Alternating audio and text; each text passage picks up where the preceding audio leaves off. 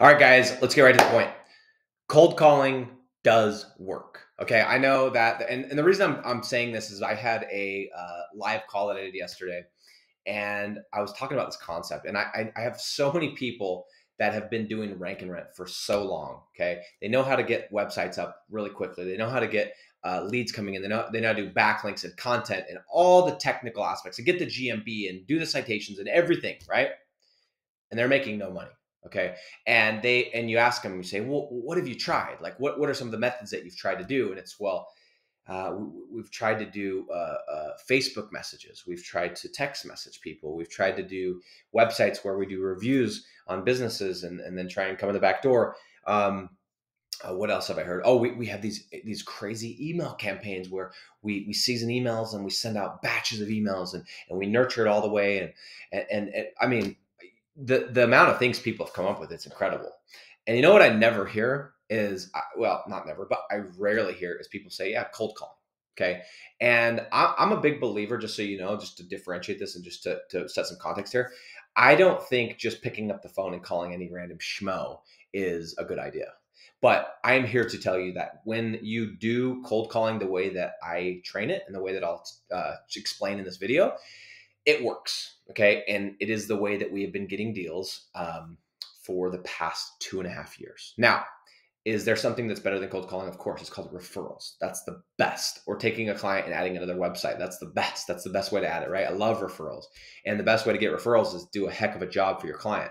But outside of that, strategic cold calling, it does work and it's effective and it's not weird. It's not awkward. It's actually not painful if you know what you're doing. And so this is what I'm going to tell you. And this is how you should be doing cold calling. First of all, number one is make sure that you are cold calling the right people. The reason why you hate cold calling is you're just calling the wrong people.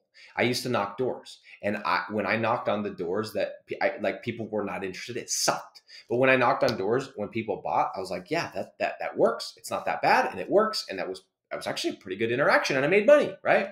And so what I found the biggest problem is when people do cold calling, they think that means you open a window, type in a keyword with a city, type in concrete Minneapolis, and you just start ripping through Google My Business, okay? Or you just start ripping through the websites on page 2. Don't do that, okay? There is a strategy to this. So first thing is make sure you're calling the right people. And the people that I recommend calling are the people that are already interested in your service. If you're selling leads, think about it. Who else is interested in leads? Well, probably people that are paying for leads, okay? So people that are paying for HomeAdvisor, people that are paying for Angelus, people that are paying for Google Ads are trying to get leads, but they're paying for clicks, right?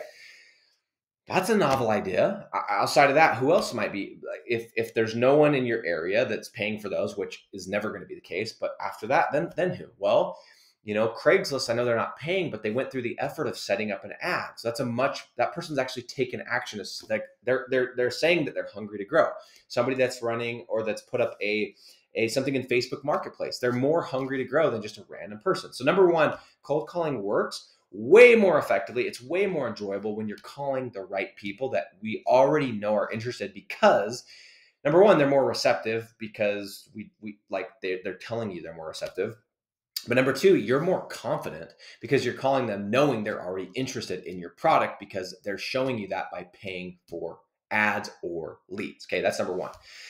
Number two, when you call, get to the point. Okay, I have heard so many stupid one-liners and hooks and techniques and all these different things and pretending this and pretending that and these ridiculous scripts. Okay, what I do is I have the same exact script.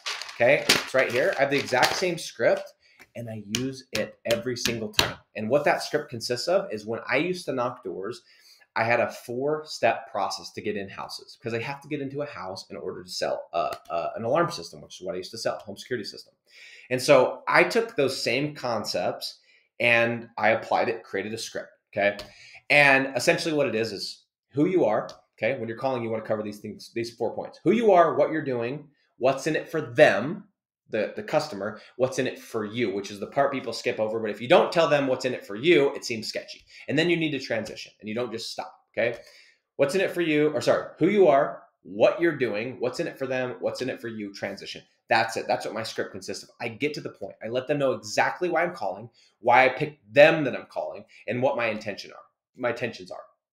And by doing that, getting right to the point, being candid, being straightforward, being blunt and professional, and coupling that with calling a list of people that we actually know want to buy, you will have way better success, and cold calling will work.